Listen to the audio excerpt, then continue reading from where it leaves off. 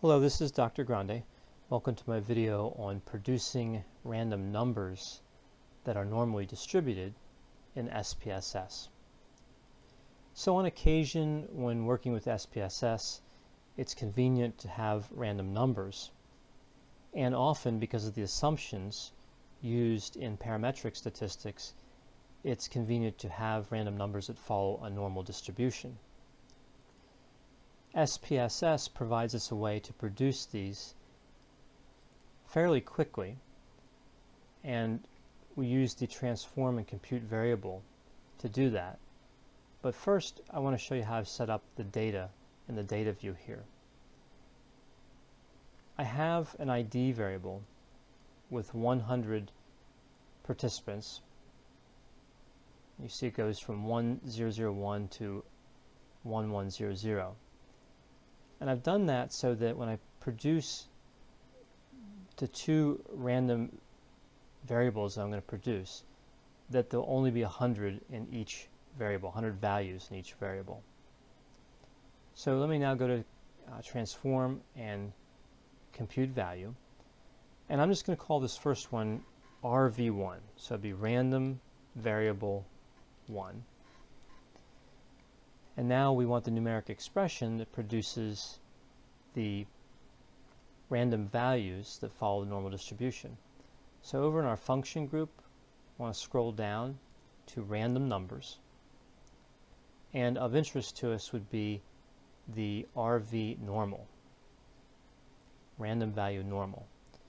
But it's worth noting that you can also produce random values that follow many other popular distributions we would use, like Poisson and binomial, chi-square, exponential,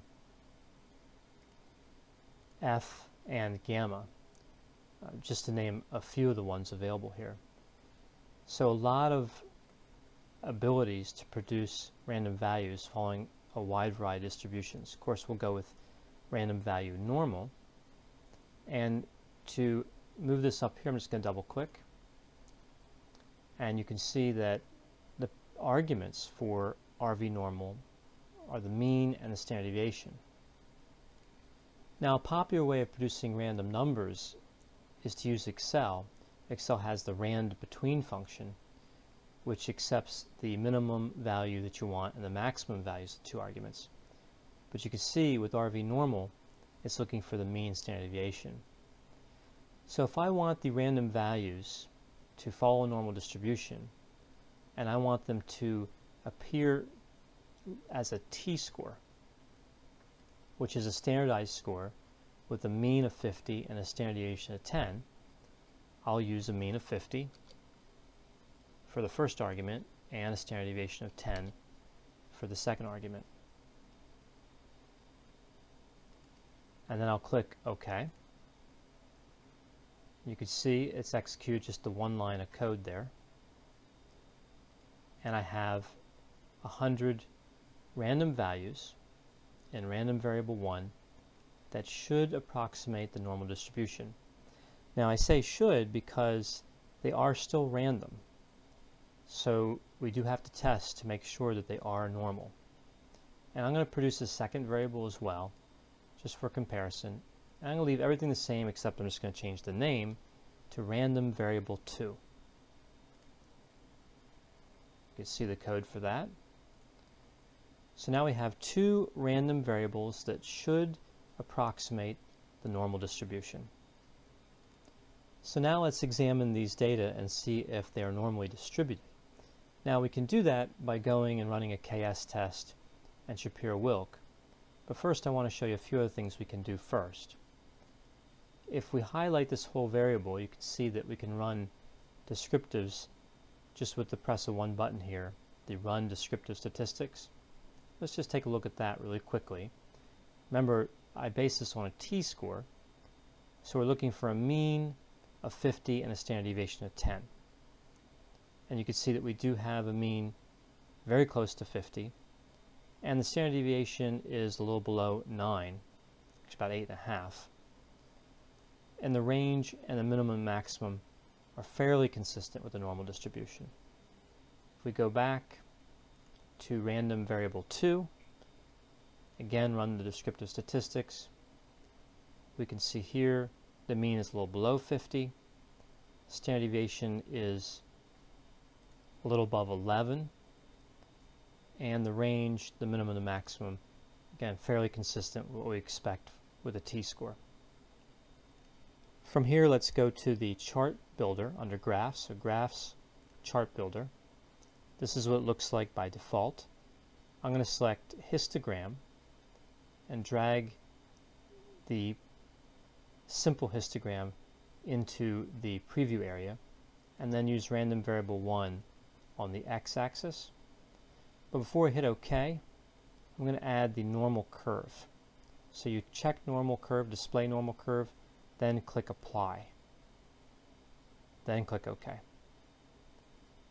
So we can see our data for random variable 1 on a histogram with the normal curve displayed. So we can see from this histogram that these data are relatively normally distributed. Of course, there are some deviations. Let's take a look at random variable 2. I'm just going to drag that over and replace random variable 1. We'll leave everything else the same and click OK. And we can see with these data, again, some deviations, but they do appear to be generally normally distributed. So now let's take a look at the Kolmogorov-Smirnov test and the Shapiro-Wilk test and the other descriptives that are produced with Analyze, Descriptive Statistics, and Explore. This is what it looks like by default. I'm going to move the random variable 1 and 2 both over to the dependent list. No change for statistics. For plots, I am going to uncheck stem and leaf, and normally I would check histogram. I'll go ahead and leave that checked off, but we've already run the histogram. But I do want normality plots with tests. And click Continue, and then Options, we have no changes here. So this is ready to run. Click OK. And before we interpret the KS test and the Shapiro-Wilk, it is important to take a look at skewness and kurtosis. There are many guidelines for the range of acceptable skewness values and kurtosis values for a normal distribution. One popular guideline is that the value for skewness must be between -1 and 1, and for kurtosis it must be between -2 and 2. So we'll just use that guideline, and we see that both the kurtosis value, or the skewness value, and the kurtosis value here are well within that range for random variable 1, and they're well within that range for random variable 2 as well.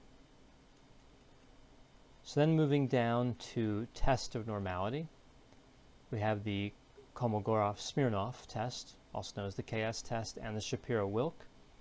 Again, there's differing opinions about which test of normality to use. I generally use Shapiro-Wilk. But what is helpful in this instance is that we do not have statistically significant findings for KS test on either of the variables or on Shapiro-Wilk. So since we do not have statistical significance, we would say these distributions are normal. If we had a value here that was less than 0.05 for either one of these variables, we would say that variable is not normally distributed. So then moving down, I'm going to skip the histogram, but I want to take a look at the QQ plot. This is another good way to see if data are normally distributed.